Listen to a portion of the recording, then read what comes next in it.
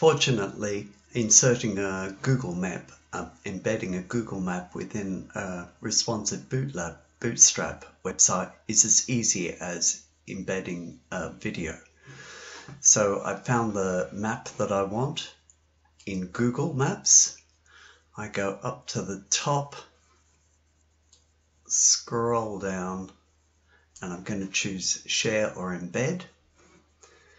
I'm going to embed the Google map. Now here, I'm going to copy the HTML, go to my Word document and paste, because again, it's only the website address inside the inverted commas that I actually want to grab.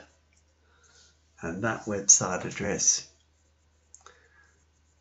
is at the end of this section here. So I'm just going to copy that.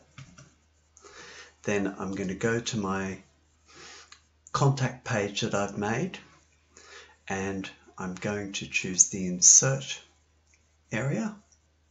Scroll down. No, I'm going to choose Bootstrap components, and I'm going to choose insert responsive video, and then carefully select the address here and paste my Google map in.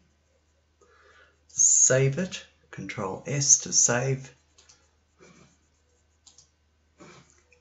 Press upload when it's connected.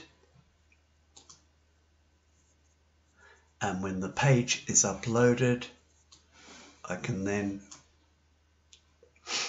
view my responsive map. You can see that it's responsive as a Google map, and I can reduce the window size